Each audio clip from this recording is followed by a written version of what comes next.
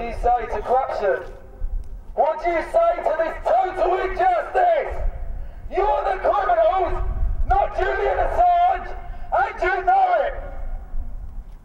You're disgusting, keeping a man locked in a prison 23 hours a day because he exposed war crimes. He's a journalist telling us the truth, and you don't want us to know the truth because you're corrupt and you're trying to take away all of our freedoms.